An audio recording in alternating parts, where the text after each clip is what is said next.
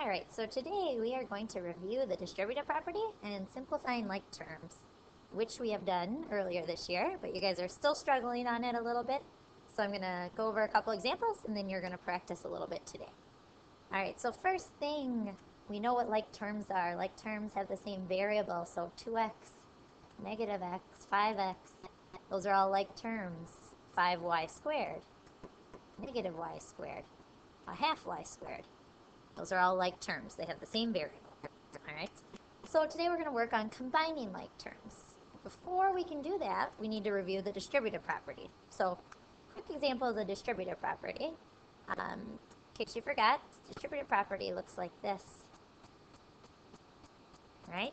What this means is we have two groups of negative x minus 5. Now, we could write it out as negative x minus 5 plus another negative x minus 5. I have two groups of it, and I could put all the x's together and the 5's together. Or a quicker way to do that we've done in the past, we have multiplied. Alright, so I'm going to add the opposite here first. Then I'm going to do 2 times negative x, which I know is negative 2x, plus 2 times negative 5 is negative 10. Alright, so that would be my simplified answer using the distributive property. Okay, I'm going to show you another distributive property. This time there's going to be 3 numbers. Alright, so maybe I have this. Negative 5 minus 2x minus 8, and then parentheses 4 on the outside.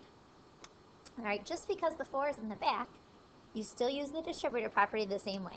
Alright, so I'm going to go inside here, and I'm going to add the opposite, and add the opposite. Okay, now I'll use the distributive property. So it doesn't matter where I start, I can go all the way to the front, so I'll do 4 times negative 5, which is negative 20, plus 4 times negative 2x, be negative 8x, and finally plus 4 times negative 8 is negative 32. If I look at this problem here, this expression, I see that I can still put some like terms together. Just my normal integers, those are like terms, so I'm going to put those together. So negative 20 and negative 32 is negative 52, plus negative 8x. This would be my simplified expression. Alright, so let me show you one with fractions. Alright, maybe we have a half on the outside. On the inside we have 4x plus 2. Alright, I'm going to do it the same way as I did the other problems. I'm going to take a half times 4x. Now, if you can't do that in your head, you need to write it out. A half times 4x. Now this is a fraction, this is not. I can still put a 1 underneath there to make it a fraction. Now I can multiply. Okay, when we multiply fractions, remember we go straight across, but before we do that, we can try to cross simplify. Alright, so 2 goes into 2 once, goes in here twice. Now I'm going to multiply straight across. 1 times 2x is 2x, 1 times 1 is 1. So really, this equals 2x. So this first part is going to give me 2x. Plus, now I'm going to do a half times 2. Alright, so if I do a half times 2, I'll put 2 over 1, get cross simplify, and I get 1. So my simplified answer is 2x plus 1. Alright, so let's try a couple longer ones. Okay, so here's our first problem. Let's try one like this. Negative 4, parentheses x minus 2, plus 3, parentheses, minus 5x, minus negative 2. Alright, so we have a problem that we want to simplify. So first thing I'm going to do, alright, I'm going to go through and I'm going to add the opposite, add the opposite, add the opposite. Alright, next thing I'm going to use my distributive property to simplify this part.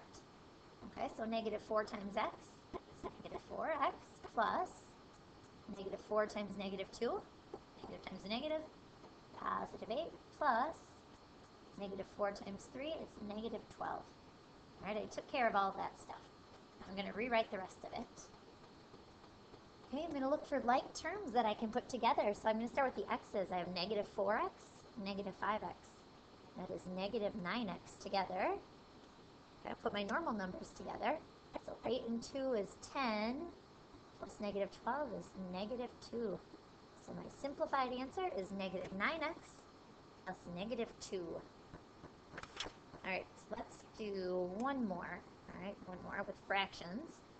All right, so maybe I'll give you some terms like this.